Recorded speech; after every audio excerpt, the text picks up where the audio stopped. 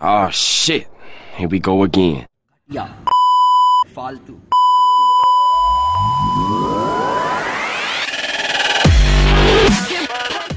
Hello friends, हाय, मेरा नाम है रॉथर जेलिसिस माय नेम और स्वागत है आपका हमारी एक नई सीरीज में जिसमें हम बात करते हैं इंजीनियरिंग ऑप्शंस की। आखिर यहाँ पर हम 100 से भी ज्यादा आपको तरीके बताते हैं, ब्रांचेस बताते हैं जिसमें आप इंजीनियरिंग कर सकते हो। लेकिन आज का जो हमारा टॉपिक है वो है पेट्रोलियम इंजीनियरिंग एंड टेक्नोलॉजी के बारे में। सबसे पहली चीज है, ये ब्रांच एक ऐसी है जो कई सारे टॉप अगर आप कॉलेजेस देखेंगे उसमें स्टूडेंट्स को मिल रही होती है, गवर्नमेंट कॉलेजेस में मिल रही होती है, बट स्टूडेंट को उतनी नॉलेज नहीं होती कि ये ब्रांच होती क्या है, क्या डिमांड में है या नहीं, क्या पढ़ाया जाता है कोर्स में, कौन सी कंपनीज रिक्रूट करती हैं। तो वो सारे सवालों के जवाब यहाँ पर इससे रिलेटेड और भी कोई सवाल हो तो वो भी आप नीचे कमेंट पे कर सकते हो। लेकिन सबसे पहले हम जानते हैं अबाउट इस ब्रांच के बारे में। सो अगर हम पेट्रोलियम इंजीनियरिंग एंड टेक्नोलॉजी की बात करें, aims to equip enrol students, right, जो कि for example apply innovative technologies in petroleum industry operations such as drilling, production and reservoir engineering, refining of crude oil and processing of petrochemicals. Right, so इसे छोटी-छोटी मगर मोटी बातों से समझे, मतलब एक शुद्ध हिंदी में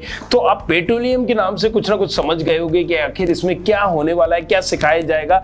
लेकिन मैं आपको थोड़ा सा यहाँ पर क्लियर कर दूं, सिर्फ पेट्रोल नहीं, बाकी सभी ऑयल्स के बारे में भी सिखाया जाएगा। क्रूड ऑयल हो गया, एक एग्जाम्पल के लिए आप डीजल वगैरह जो भी है, अलग अलग तरह से आपके ऑयल निकाले जाते हैं, उनका इस्तेमाल करना सिखाया जा सकता है। तो ये पूरी की पूरी इंजीनियरिंग उसी से रिलेटेड है।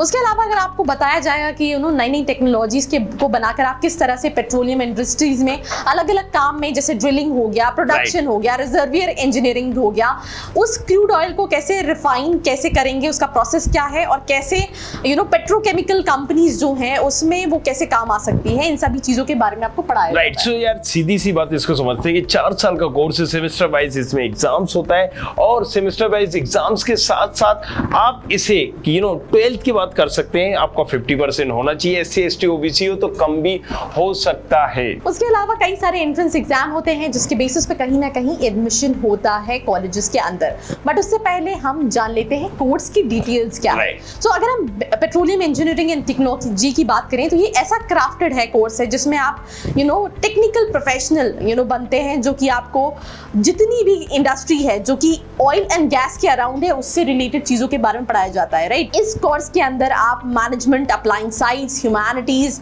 पेट्रोलियम इंजीनियरिंग एंड टेक्नोलॉजी से related innovative technologies, petroleum industry से जैसे ऑपरेशन जैसे परफॉर्म होते हैं, जैसे ड्रिलिंग प्रोसेस होती है या प्रोडक्शन एंड रिजर्वियर प्रोसेस होती है, रिफाइनिंग ऑफ क्रूड ऑयल होता है, प्रोसेसिंग ऑफ पेट्रोकेमिकल्स होते हैं, ये सारी चीजों के बारे में आप पढ़ाई करते हैं। So I think little bit you get the idea, right? But एक और जो सवाल हमारे दिमाग में आता है, आखिर हमें इस कोर्स को चूज क्यों करना चाहिए। ये तो आपने बता दिया क्या क्या प्रोसेस होती है, लेकिन क्यों चूज करना चाहिए, तो उसके बारे में भी हम थोड़ा सा इन्फॉर्मेशन यहाँ पर ले लेते हैं। तो अगर हम इन्फॉर्मेशन की बात करें तो ऑब्वियसली इस कोर्स में कहीं ना कहीं हम एक्सट्रैक्शन और प्रोसेसिंग क्रूड ऑयल के बारे में पढ़ रहे हैं, ये तो हम ऑलरेडी डिस्कस कर चुके हैं। बट पेट्रोल के बिना आपकी जिंदगी एक तरह से अधूरी जैसी है, राइट, और जितनी भी ऑयल्स हैं, और इसी वजह से इस इंडस्ट्री की डिमांड बहुत बढ़ जाती है, इस कोर्स की डिमांड बहुत बढ़ जाती है। बिकॉज आपने ये चीज़ सुनी होगी कि UAE एक ऐसी कंट्री है जो कि ज़्यादा नोन है ऑयल्स पेट्रोल्स सप्लाई करने के लिए, और उनका मेन जो इकोनॉमी सोर्स है वो कहीं ना कहीं उसी से आता है,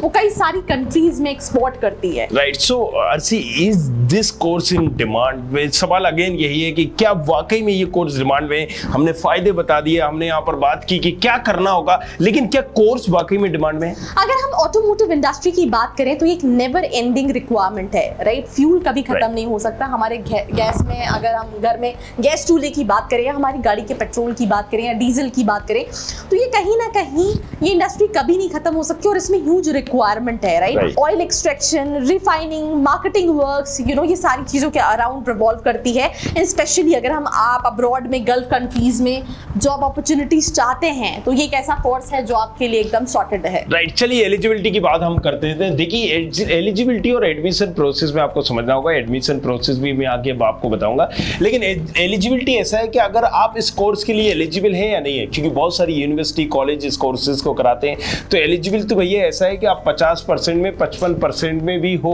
राइट। आपका सिर्फ 55% यहाँ पर अगर है तो आप एलिजिबल हो फिजिक्स केमिस्ट्री मैथ में। अब लेकिन बात आती है अगर आप एडमिशन कैसे मिलेगा, तो अलग अलग कॉलेजेस में एडमिशन की प्रोसेस अलग अलग होगी। किसी को मेरिट के आधार पर मिलेगा, किसी को एग्जाम्स के कट ऑफ के आधार पर मिलेगा, तो पैरामीटर्स अलग अलग है। But come to the point, हम एलिजिबिलिटी को ध्यान में रखते हुए ये याद रखते हैं कि 50 से 55% चाहिए। अगर आप SC ST OBC के हैं तो और कम हो जाएगा।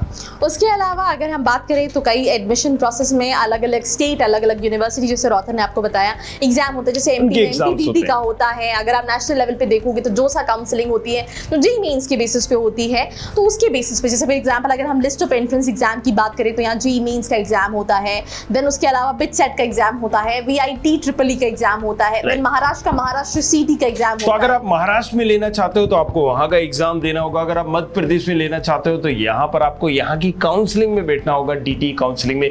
इसी तरह से VIT में लेना चाहते हो तो VIT का एग्जाम आपको देना होगा, राइट। बिरला बिट्स पिलानी वगैरह आपने सुना होगा, bits Pilani, bits Goa, bits Hyderabad, सो यहाँ पर आपको बिटसेट देना होता है। सो अगेन यहाँ पर आपको सीधा से समझना होगा कि एग्जैक्टली आप अगर इस ब्रांच को करना चाहते हो तो किस कॉलेज में, किस यूनिवर्सिटी में करना चाहते हो, आपको वहां का एग्जाम देना होगा। उसके अलावा अगर हम जॉब सैलरीज की बात करें तो इसमें जो एवरेज सैलरी रहती है वो 5 to 10 लाख रुपीस होती है, डिपेंडिंग अपॉन आप किस कॉलेज, किस यूनिवर्सिटी से ऑप्ट कर रहे हैं। बट एवरेज जो हम देखें वो एक 5 अच्छा खासा इसका एवरेज है।